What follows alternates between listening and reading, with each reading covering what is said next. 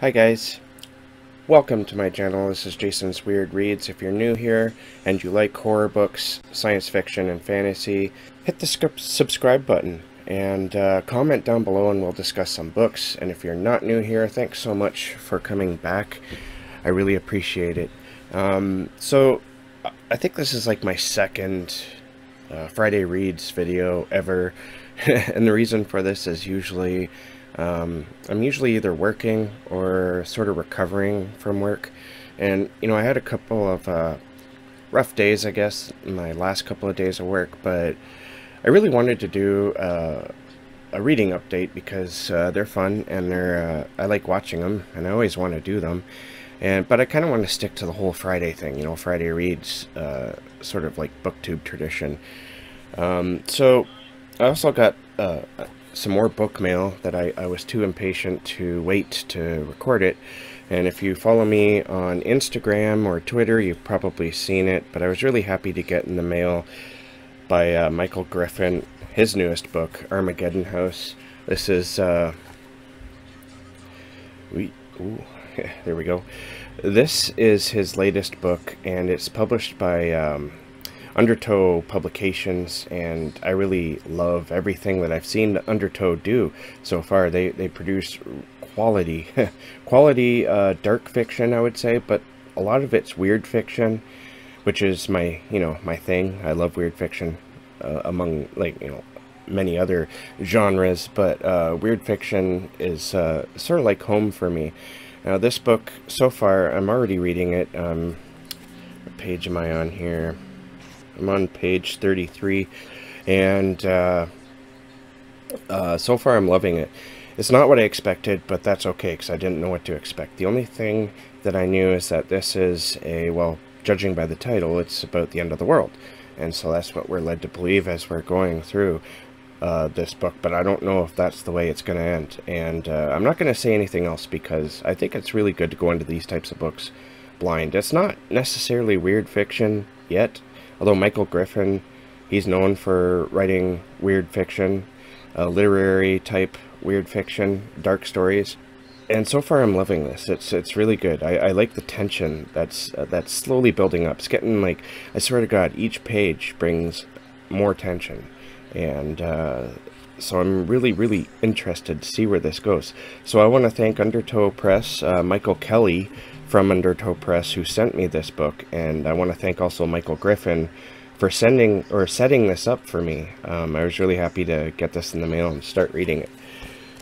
And I'm gonna, because they sent this to me, I'm gonna do a separate video where I will review it. And if you want to go into it blind, you might not want to watch it, because I'm going to be talking about the plot. Alright, so I also want to talk about The Wise Friend by Ramsey Campbell. I've been listening to this on my Audible account, and I think Kasha in Bookland, I don't think she liked it very much. I think she DNF'd it, I'm not sure, or she just didn't like it. Could be thinking of someone else too. And I know that Brad Proctor, I believe, was also not really enjoying it. So I kind of went into this book with low expectations, but I find myself really enjoying it. I mean, a lot. And maybe that's the reason for that, is because I went in with low expectations. Sometimes, writers, when they get older, they don't write as well as they did when they were younger. But this story has a lot of family dynamics, and it's very slow burn. So I think if you're going in looking for a lot of action and maybe, a lot of supernatural happenings or whatever, that's not going to happen right away. In fact, it takes very much its time. I think this story is more about the characters and what they're going through, and the sort of family dynamic that's displayed in this book. And I think, it's important when you read a book like this, you kind of have to enjoy the characters. And I really enjoy the characters in this book. There's some interesting things going on. I have my suspicions as to where it's going, and I'm really excited to see where it will end up. So yeah, I'm enjoying The Wise Friend by Ramsey Campbell. Would I recommend it? maybe not to everyone. If you like slow burns, maybe more character-driven stories, then, you know, going into it knowing that it's not going to dazzle right away.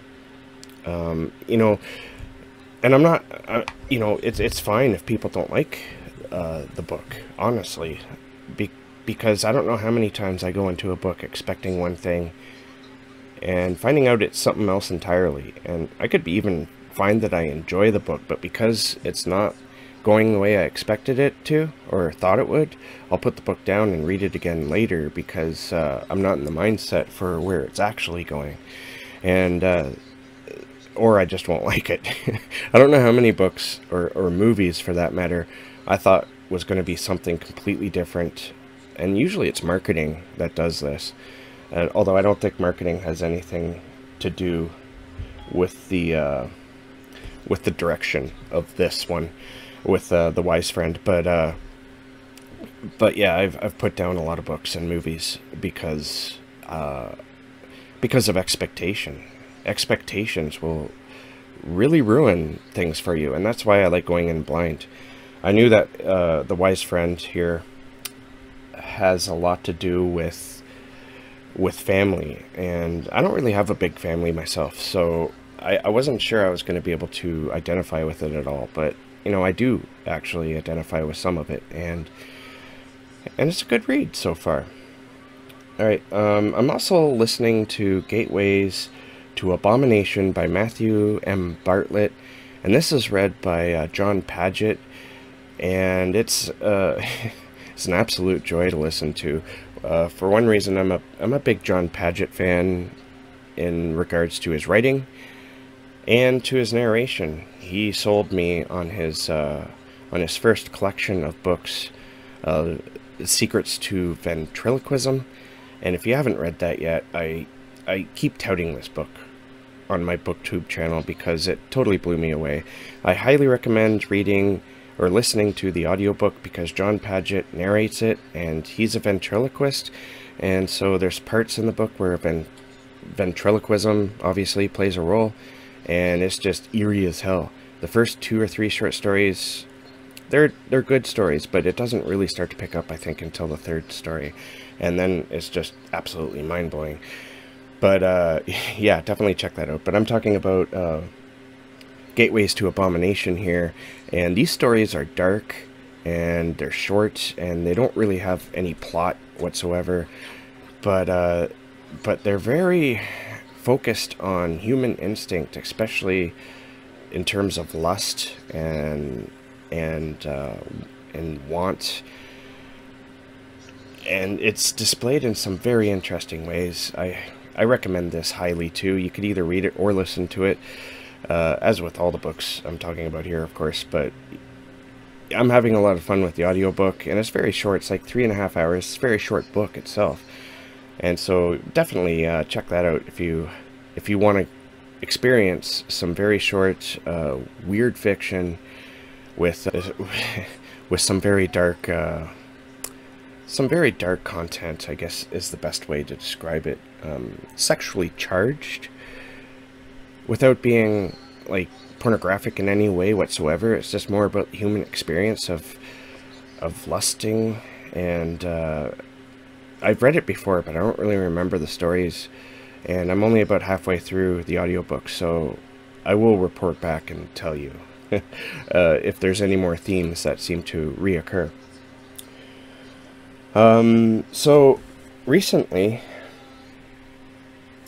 the weird fiction community lost one of its biggest pioneering champions of the genre in Joe S. Pulver Sr. He passed away, I believe, due to complications with his epilepsy. So if you don't know Joseph Pulver, that's understandable. He wasn't a bestseller or anything like that, but he did write a lot of weird fiction, but his prose wasn't necessarily easy to get into unless you know what you're dealing with. And what I mean by that is he wrote a lot of poetry prose. and he did it very well. Like, this guy was very, very talented at writing.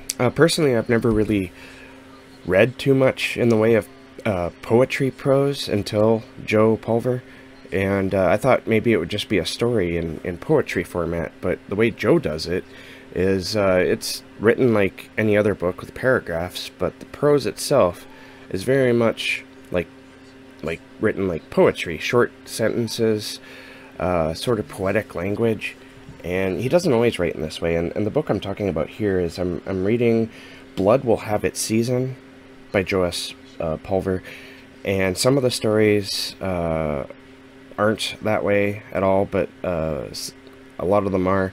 I'm only like a few stories in, so I can't really say that, but I'm pretty sure that that's the way it's going to go.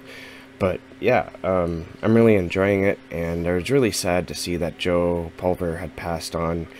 I was a big fan of his on the Lovecraft E-Zine podcast, which is actually on here on YouTube, and you can also download it a couple of days after they live stream it onto your podcast, whatever your podcast service is. And he was very passionate. He always spoke very passionately. when they were talking to an author of whom he really enjoyed, you could just he would just become so very animated, and I absolutely loved watching Joe discuss his favorite things, or even maybe the things he didn't like, 'cause he get passionate about that too. But a couple of years ago, he stopped going on the show due to health complications, and he never did get better. So rest in peace, Joe. You were taken from us far too soon. After I learnt of his impending demise, I downloaded a Long Dark Grim Road, and this is written in that poetry prose type, and it's very grim. I mean, the story basically is about these people traveling, and you don't know whether or not to like them, and then you find that they're doing some terrible things, and you don't like them at all. I highly recommend reading. It's fairly short. It's like 38 pages, like short story, novelette size. I highly recommend reading it if you're curious at all about Joe Pulver's style, and I'll leave links in the comments below so you can check that out. So that is, I think, all I have. Yep. So yeah, that was my second, probably, Friday reads. Thank you for joining me, and if you stayed this long, an extra big special thank you. So remember to like and subscribe and leave a comment. Keep being creative, keep being safe, and taking care of yourself, and I will see you guys in the next bookish video.